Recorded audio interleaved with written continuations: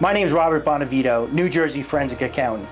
This video is part of a series of videos where I discuss forensic accounting topics for educational purposes only. If this was a litigated matter, I would take a different approach, have different conclusions based on different facts and circumstances. This video is the history of forensic accounting and the double entry bookkeeping system. Our urge to account and measure and record wealth is one of the oldest human impulses we have. If you look back at what many consider the most successful businessman in the history of the United States or any country is Rockefeller. And when Rockefeller started out, what he did, he was actually a bookkeeper. And what he said was, the reason he was able to acquire vast amounts of wealth and manage companies effectively is because what he learned as a bookkeeper. When I used to teach in college, I always used to get really excited when I taught in college, because the first day I would explain to the kids how important accounting was, because most people don't realize how important it is. And what I used to tell them, it's one of the most vital and important tools that mankind has ever invented.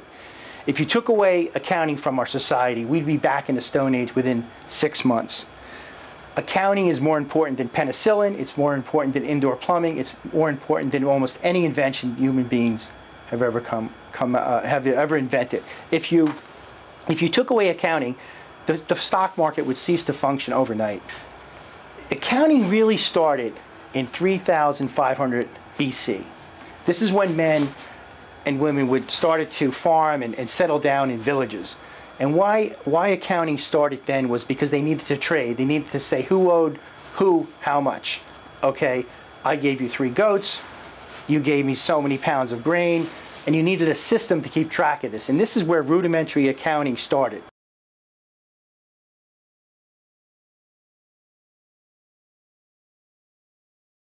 Big breakthrough in accounting came in the 1st century BC. And this is when they started to use what I call, or what is widely known as the double entry bookkeeping system. And the big breakthrough for this system happened in the 14 and 1500s. And what happened was, there was an Italian priest named Luca Pacioli, and he, at one point in his career, worked in Venice. Venice, back in the 1500s, was the center of the known world.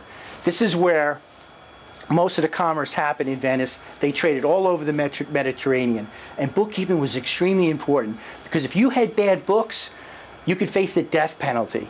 Okay, if your books didn't balance. So they spent a lot of time working on and developing a good system. And this is where they had that double entry accounting system that we have today, the debits and credits you learned in high school or college.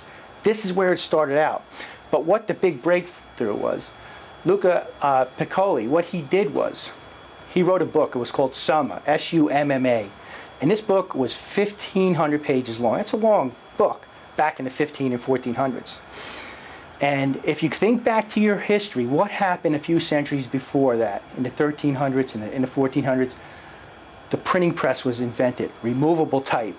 So what he did was, he wrote this book, and only 30 pages of the book was devoted to what they called back then the Venetian double entry accounting system. It was devoted to this system we're talking about here. Only 30 pages. The other stuff was on science and other things that he wrote about. But he wrote this book, and because of the printing press, he published 2,000 copies. It took him 1 year to print 2,000 copies. And this book spread throughout the known world. And inside the book, these 30 pages that were devoted to the Venetian double entry accounting system were copied and perfected and used throughout the known world. And what this led to, because now people could trade and they could loan money and they could have trial balances and financial statements based on this system. It's basically the same system we use today. Of course, it's been improved, but the debits and the credits and the receivables, all that is the same. And this enabled people to trade with each other and have confidence and to loan money and to borrow money.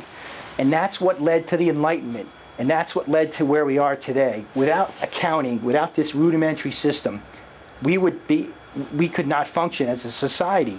And as a forensic accountant, this is the history that I rely on. when I go to court and testify, or it's a matrimonial issue or a lost profit issue. As far as I'm concerned, this double entry bookkeeping system is the beginning of forensic accounting.